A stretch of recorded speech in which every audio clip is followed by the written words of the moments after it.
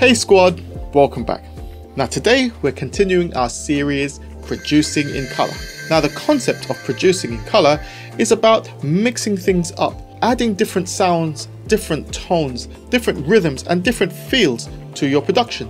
So consider yourself as an artist, a painter, and if you were always using exactly the same colors and the same shapes when you're painting, it's going to get kind of boring. So the same principle applies to music production. Try and mix things up by adding different instruments and different vibes to your canvas, and I assure you, your body of work will be far more interesting. Anyway, today we're going to be producing a 90s R&B style track. Now the 90s for me was a really rich time for R&B. A lot of transition was taking place and you had incredible acts emerging like Mary J. Blige, Guy, Blackstreet, Jodeci, SWV, and a whole lot more. But one thing that really stood out for me was the production techniques that were employed, and one of my favorite producers of all time, of course, is Teddy Riley, and he was one of the architects of the 90s sound. So today I'm going to be harking back to that period and try and create something that will work today but will have the flavor of the 90s. Now don't forget to check out the other videos in this series. There'll be a link on the screen as well as in the description. And remember, if you're feeling what I'm doing, like the video, subscribe to the channel and drop me a comment. It's always great hearing from you. Anyway, let's get into it. Okay, so I've got an idea of the foundation chord progression that everything is going to be built on. I'm going to demonstrate that in a minute, but the kind of vibe I want to create today is something quite pretty, something that will be a typical R&B slow jam from the 90s. So the tones that I select, the instruments I select, the sounds that I'm going to be using are really important and really have to represent that smooth vibe. So there'll be a number of different keyboard layers which I'll break down to you as we go along, but let me show you the foundation chord progression on the electric piano.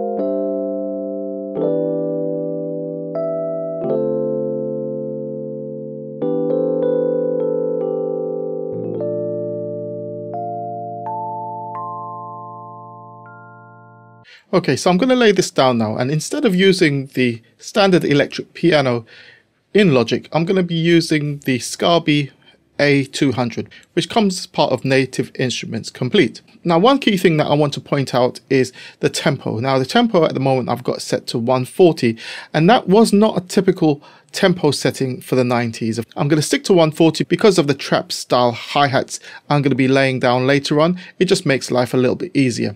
But typically this will be at 70 BPM. Anyway, let me put this down.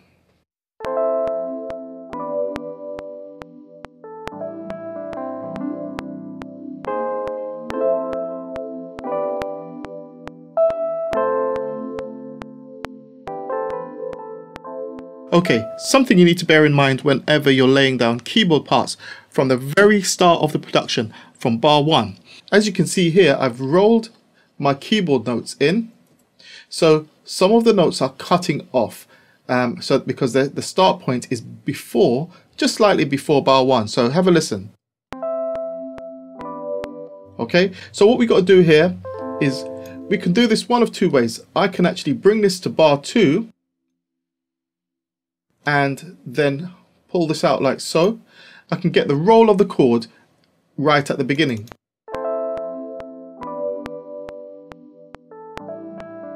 Okay, that's one way of doing it. Another way of doing it, of course, is lining everything up at the start of the bar like so, and the chord will hit exactly on the bar like so. Okay, I've just quantized that section. I'm not quantizing anything else. You can just quantize this first chord. Anyway, I'm going to lay down a couple more keyboard parts. I think some piano and maybe some reverse piano just to kind of create the atmosphere that I'm looking for. Then I'll explain to you exactly what I've done. Okay, so as you can see right here, I've got 3 additional piano parts. So I've got my main keys, which is this one, the one I already laid down.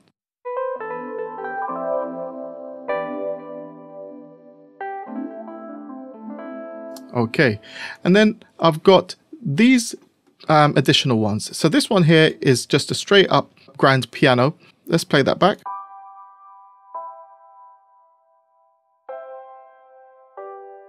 So I've just played some additional chords on top of the main keys using pretty much the same notes but inverting them so I can bring out new colors. So I focused on using notes that are higher up on the keyboard range to avoid them clashing with the tones that are lower down. And this of course will bring out the brightness and prettiness that I'm looking for. So let's hear these together.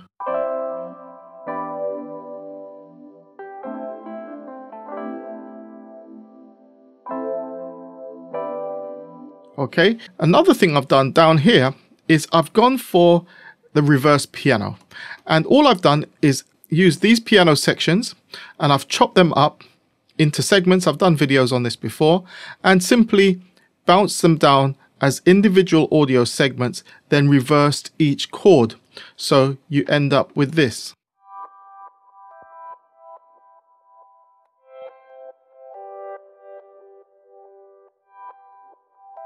Okay, and what I've done as well on the channel strip, I've got a few things going on. I've got a stereo delay, the auto filter, which really works nicely, and I've got the kickstart, which gives me a bit of movement. Now let's hear these two together, just real quick.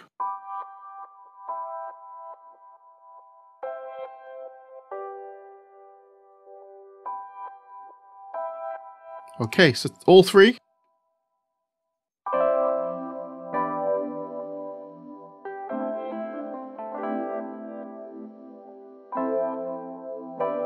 Okay, really building up a lovely picture using great colors. Now, just down here, this part right here is exactly the same as this one. Okay, these two are the same. But what I've done on this track is I've brought in the kickstart and I've used it as an envelope. So I've cut off the attack portion of the notes. And that's the great thing about this little plugin, is you can do so much. So I've taken off the attack and now switched on. Okay, so when we move to the second 8 bars, we switch to this more laid back, more legato tone. Okay, let's move on. Okay, so the next set of colors I'm going to be adding, of course, is my guitar. And as I've said many times before, I'm not a guitarist. I just know a few chords and I don't mind giving it a go. Now, the chords I'm going to use are really simple.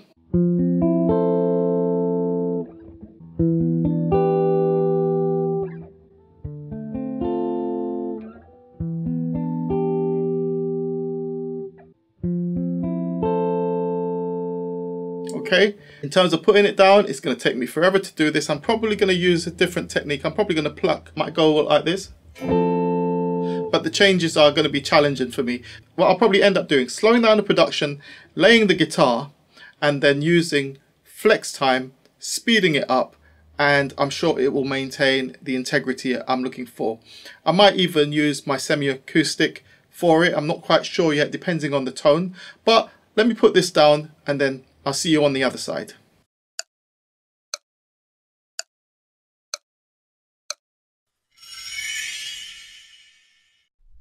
Okay, so here's the guitar part. Like I said, it took me ages to get this down, but I'm happy with the results now. So let me play this back and we can then move on to the next section.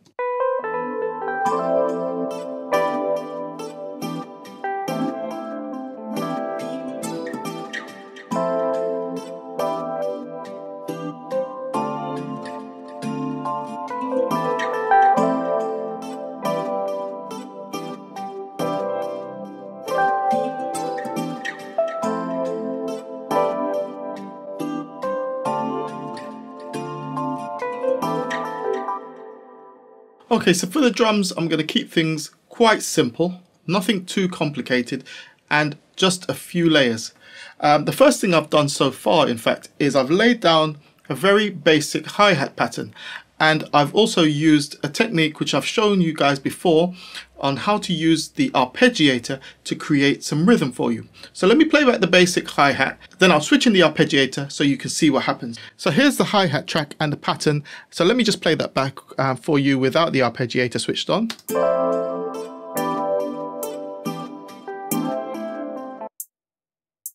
Okay, now let's switch in the arpeggiator.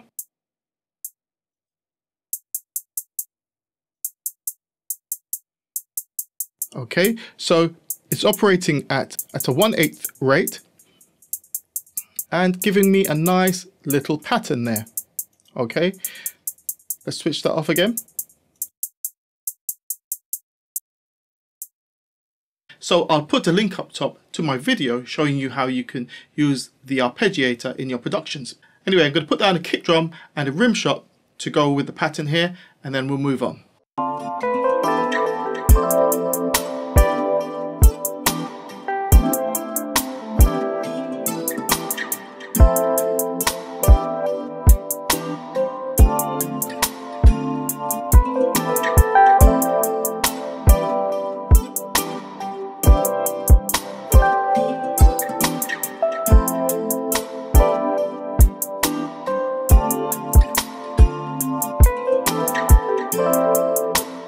Okay, so now we've got the drums down and I've added some finger snaps and some open hi-hats. And I just kind of quantize things a little bit, make it a little bit tighter. When it comes to 90s R&B, the rhythm section is pretty tight. Now the next thing I want to do is lay down a pad section. I always like my nice pads or pad string sort of sounds. So I'm going to go for something like this.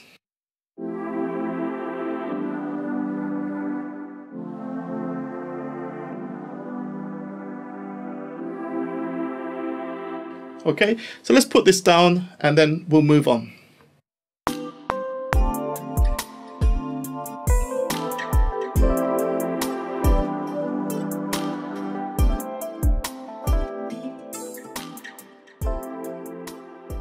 One of the key components of the 90s R&B sound is those little synth trinkets, little analog sounding melody lines, little bells here and there.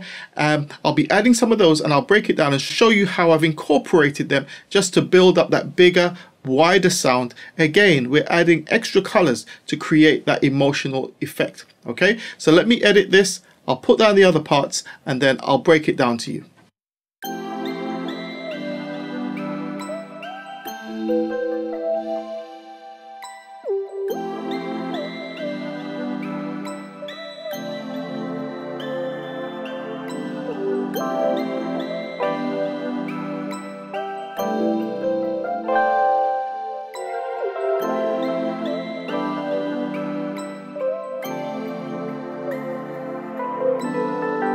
So as you can hear, they still follow the path of the foundation chord progression. A couple of things that you notice as well is I'm creating gaps, so everything's not necessarily playing all at the same time. Here you can see the pad is playing a couple of chords here, then we cut at this section, then it comes back in. Let's go through these real quick.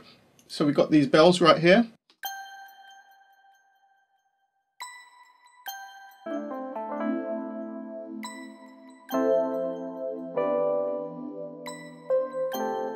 Real simple, but adding a nice bright color to the piece.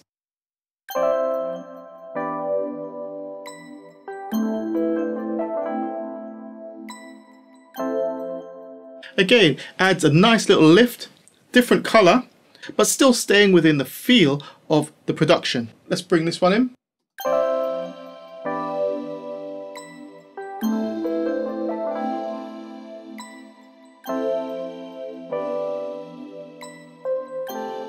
Okay, another layer, a bit higher up, but not too dominant. Just adding something in those higher frequencies up in the air, just brightening things once again. We want this thing to sound pretty, and that's what we're going for. Another melody, let's play that back.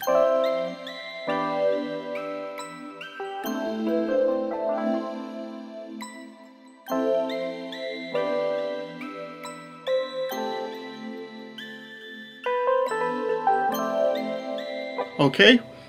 And this one right here is very typical of the sort of sound that you'd find in an 80s R&B track. It'll be some sort of sine wave sound like this.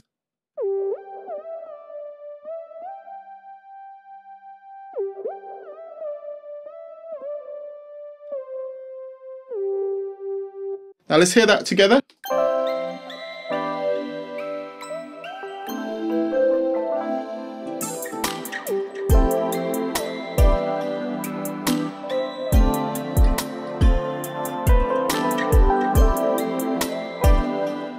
Okay, we're almost there. All I've got left to do now is lay down the 808 bass, I'll arrange it, and then we'll play out. So I've arranged the track, I've added some trap style hi-hats, and that's one of the reasons why I went for the double time at 140 BPM. Just makes it a lot easier to punch those hi-hats in. So let me play that back for you.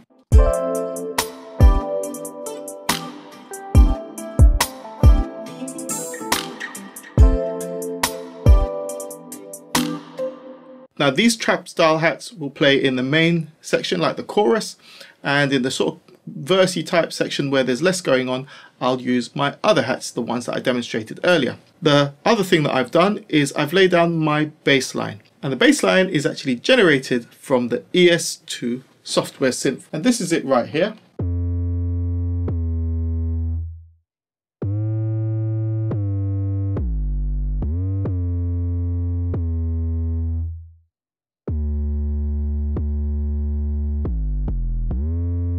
Now if you want to download this bass patch, drop me a note in the comment section and then I'll put a link to download in the description. But we're actually there now. The track is arranged and all of the elements are in. I'm just going to put a few things on to the master bus just to give it that extra bit of weight.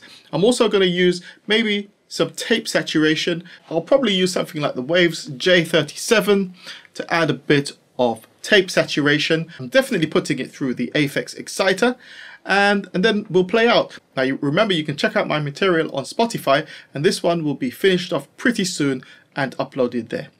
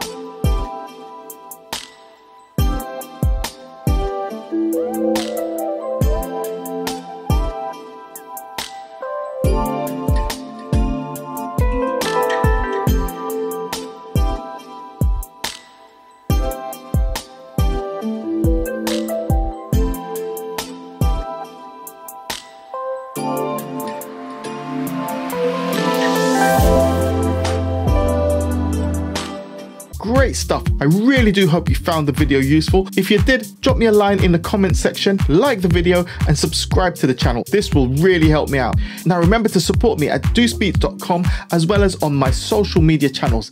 And finally, switch on that notification bell so just like the rest of the MTTC squad, you will find out as soon as my next video drops. Until next time, I'm Dr. Deuce.